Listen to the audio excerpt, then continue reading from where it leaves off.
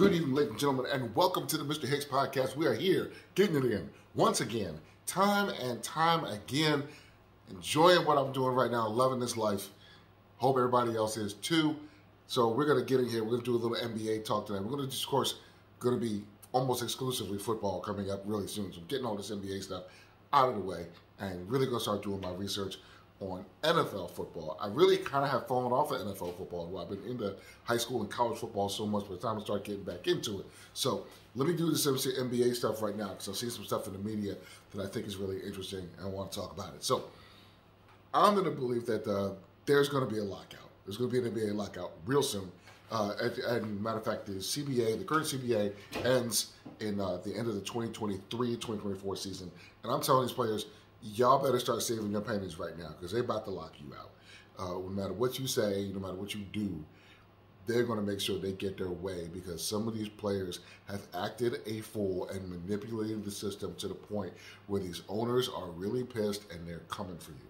So whatever it is that you think that you can do, whatever you've been getting away with, whatever's been in your contract, you better enjoy it now because a lot of this stuff is going away. I can tell you right now.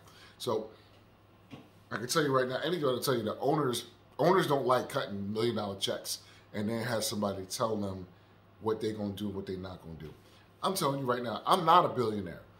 I'm not even a millionaire. I'm a thousandaire. And if I'm paying you hundreds of dollars, if I'm paying you dozens of dollars, and you try to tell me what you're not going to do for the money that I told you, oh, no, sir. Oh, no, sir. And here's the problem is that you can't fire them. So the NBA, you got guaranteed contracts. So you left in situations where you got to be like, I got to play the dude. Or I got to play the dude. One or the other. And now some teams are getting to the point where they're like, you know what? We got to pay you, but we don't have to play you. So people are going to start getting the John Wall treatment just to go home. So my belief right now is that guys like Sugar Booty Ben Simmons, John Wall, Kyrie Irving, James Harden, now Kevin Durant have gotten such big contracts and done teams so crazy that teams are like, we're going to have to do some legislation, put some things on the books to make sure that we don't get hosed over like this anymore. So give example, Kyrie. Kyrie basically doesn't play basketball when he feels whatever he feels like his principles are being violated, something going on in the world, may not even have anything to do with him. He might decide that the whales in Africa or the zebras in Australia are being violated some kind of way and be like, well, I don't think that I can play right now because this is bigger than basketball. Let me tell you something. If you're paying me not just multiple millions of dollars, because he's getting like max money to decide that stuff is bigger than basketball. When you're getting max money, there shouldn't be but a handful of things that are bigger than basketball. And none of the stuff that he sat out for are on that list. Here's a list of a couple of things that you can sit out for. Your mama dies. You cannot play. Understand. Your kid is being born. Understand. You cannot play. Outside of somebody in your family, very close to your family, dying, or you're having a child, if I'm paying you $20 million a year, I expect you to be playing basketball. That's what I expect. And by the way, I don't think that's a ridiculous thing to ask for. A 20-year Air Force veteran. So you got people that are out there not seeing their kids being born, not being able to go to funerals, not being able to see their families for years at a time. And then somebody who plays a game makes $20 million a year and goes, you know what, this whole, January 6th thing is really bothering me. This is bigger than basketball. I don't think anybody should be playing. No, you better take your behind to work, man. Don't really want to hear that. So Ben Simmons, you know how my feelings about Sugar Booty. It's my best show. It's my favorite show. I still listen to it sometimes to this day. Just to listen to me rant about Ben Simmons. So Ben Simmons Sugar Booty tried to force his way out of Philadelphia, claiming he had knee problems, back problems, mental health problems. He had a letter from his OB-GYN saying that his private parts were not doing too good for him, so he couldn't play basketball. He finally did he went out on his teammates and said his teammates weren't good teammates and all that, showed up to practice with his phone, and it was just such a mess. Pardon me. So then he got traded, and he still didn't play basketball. All the problems he supposedly had in Philadelphia, got out of Philadelphia, still didn't play. And my big thing is like, so, and by the way, if you were so injured, how did that trade go through?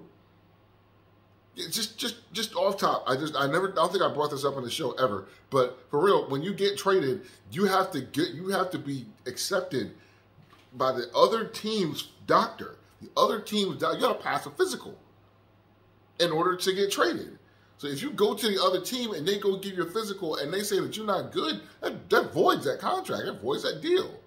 So you didn't play for the Sixers, and then you got traded to the Nets, and somehow the Nets doctors cleared you.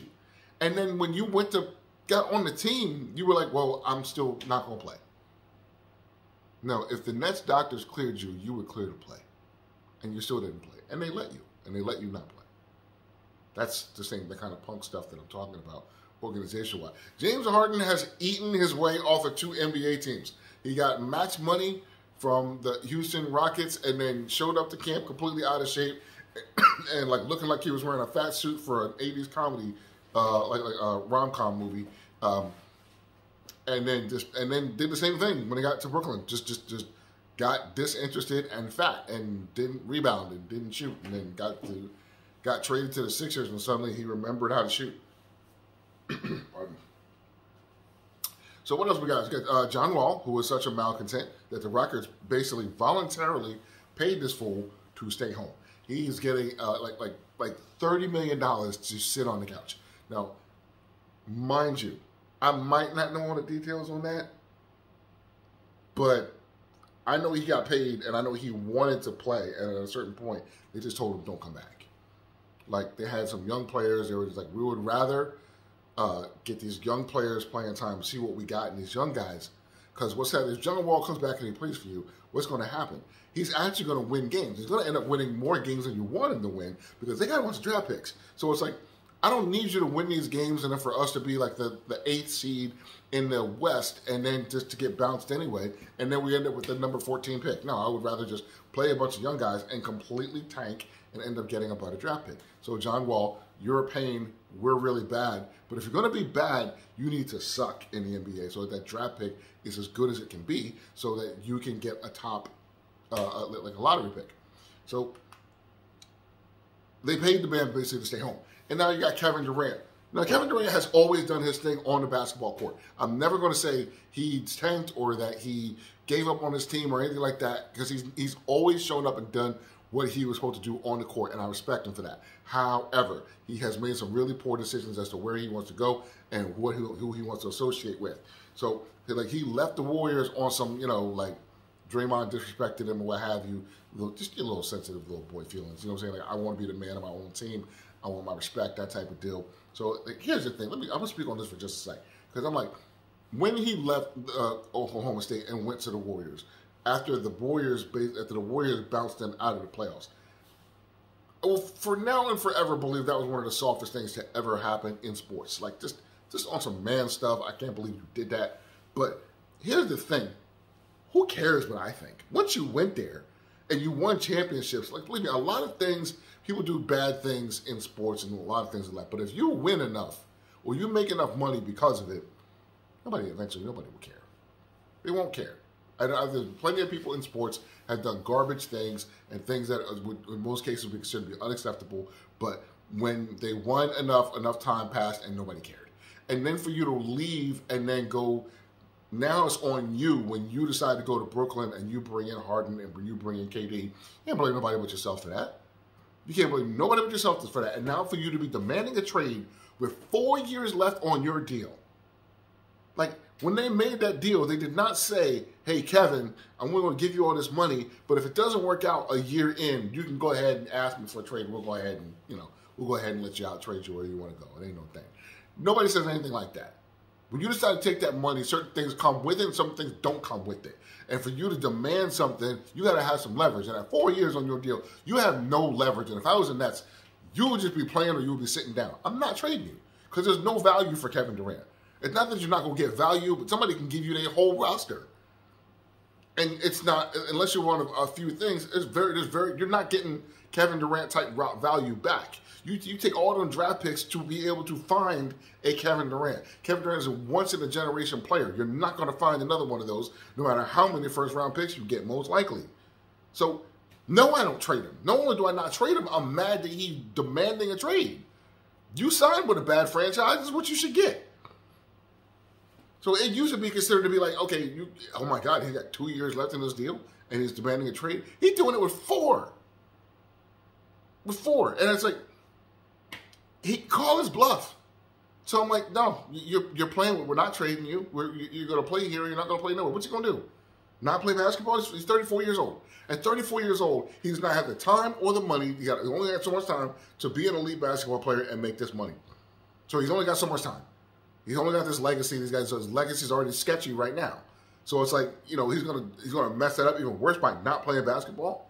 So that's on him. So now that I have said all that, because it makes me sound like I am not pro player or that I'm not about these dudes getting this money. I'm 100% about dudes getting this money. Because here's my banger. The one thing I want to say about this is that with all the nonsense, it's still the owner's fault. And here's why. It's the same dumb franchise doing the same dumb stuff.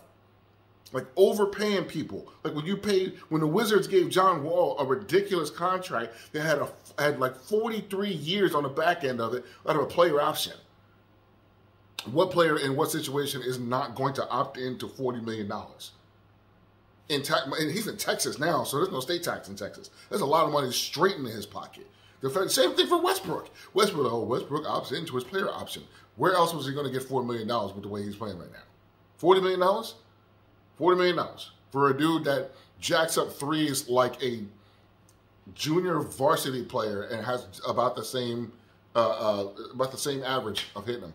So the players like giving in the trade demand, stuff like that. Bad franchises doing that. Oh, you want me to trade you? Okay. You want me to bring this guy in if you're gonna play with? Okay, sure.